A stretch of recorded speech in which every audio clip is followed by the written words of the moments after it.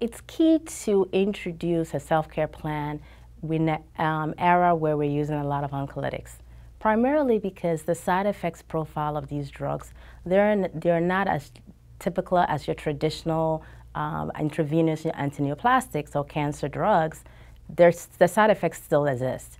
There's a value in helping the patient to understand what their anticipated side effects are, when to expect them, and how to manage them. So coming up with a plan from the beginning.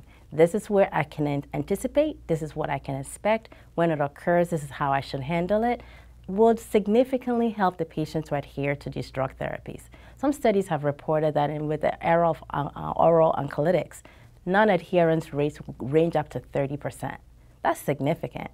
What this would do is that it would affect the course of the disease. Because if the patient stops the drug abruptly, the physician does not know that, and now we see the disease progressing, that has an effect that the patients and the physician may not like. Beyond that, we also know that if the patient has a self-care plan, that will ultimately help us in decreasing the severity of symptoms. In other words, if I'm on a drug that I know could potentially cause diarrhea, and I have discussed that with the patient, and I say to them, at the first sign of diarrhea, call me, they're more likely to call. They might not think that it's just some bad food that I ate. What that will translate into less likely for them to be severely dehydrated and end up in a hospital. So that would decrease utilization of hospital resources. And I think ultimately as payers, the payers are interested in seeing that the care and the cost of these drugs are so astronomical.